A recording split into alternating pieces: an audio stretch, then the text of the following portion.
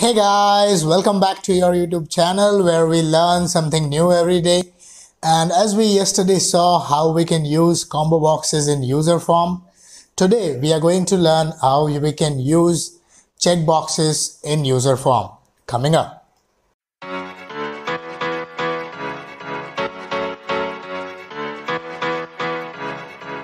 Now, before we move on to our today's topic, if you are new on this channel and want to keep learning about VBA and become an expert in VBA, we share something new on this channel every day, so consider subscribing. Coming back to my screen now, as you can see right now, we have a small table which we used in our last video where we shared about all the properties of checkboxes and how you can use them in Excel. Today, we are going to see how we can use them in Userform. Okay, so I'll first show you what kind of Userform we are trying to create here.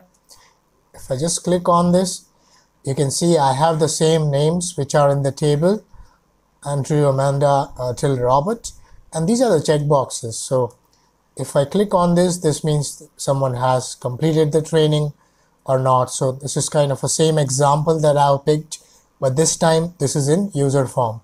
So let's look at it.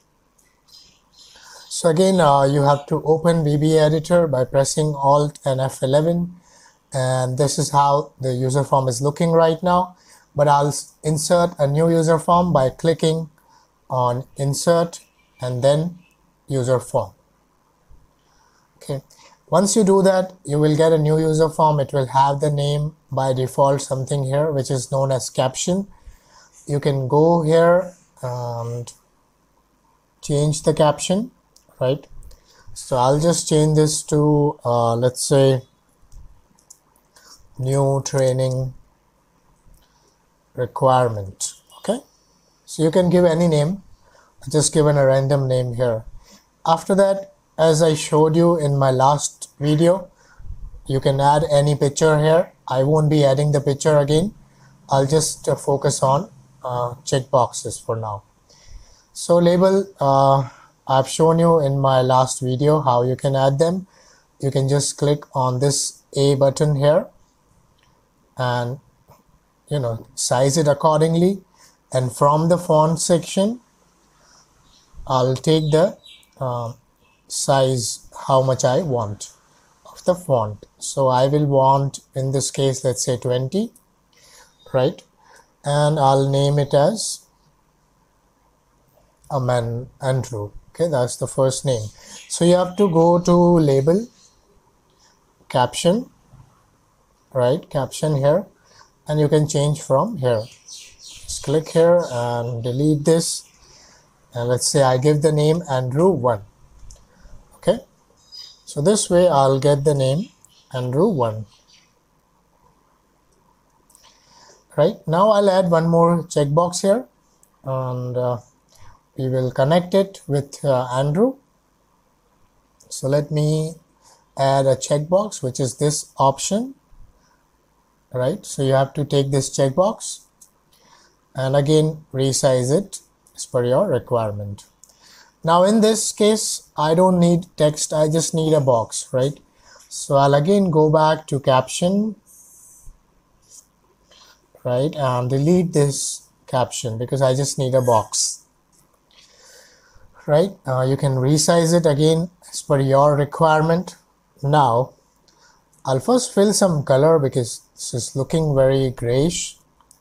Let's say I'll do this color. Okay, so now you can see I have this here, and I'll copy this for more names on my file, right?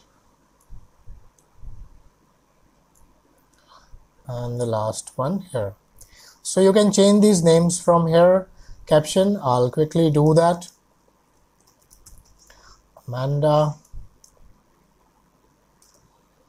Charles, sorry, this is Julia,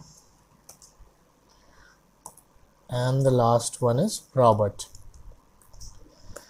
right? So this way you can name them, right? Now I'll copy the checkboxes. because I need 5 checkboxes also,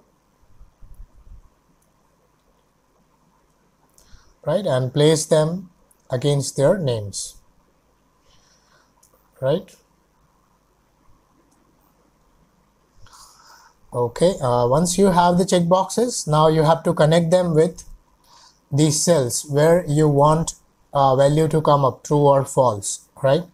So again, I'm using define names here because that becomes easy. Otherwise you have to give the sheet references and all, so this becomes easy. So right, I have given the names like Andrew 1, Amanda 2, Charles is 3, Julia is 4, and Robert is 5. So same names where you have to give in this in the control source. So if I just show you here, so this is checkbox 1 and its control source is here, and you have to give name here Andrew 1, right.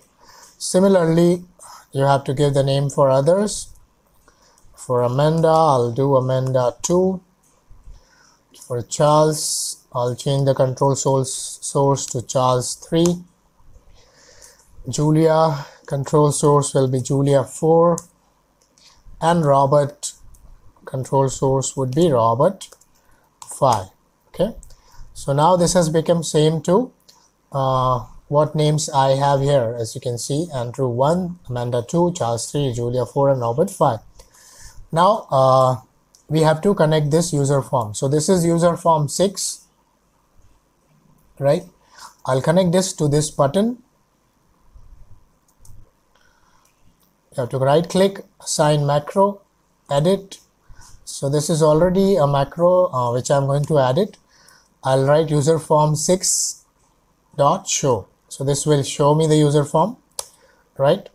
Now as you can see, these are grayed out because I don't have true or false here. But once you have it, it will be like, if you blank, then it will be like this. It won't be like gray out like this. If I just zoom in for you to see the difference, right. So this way you can get it connected and user form and use it in your projects. So that's it for today's video. I hope you are now able to add user form checkboxes and use it for your projects. Let me know in comments if you have any questions. Hit the like button if you liked this video. Subscribe and hit the bell icon if you haven't done that yet. I'll see you tomorrow. Goodbye.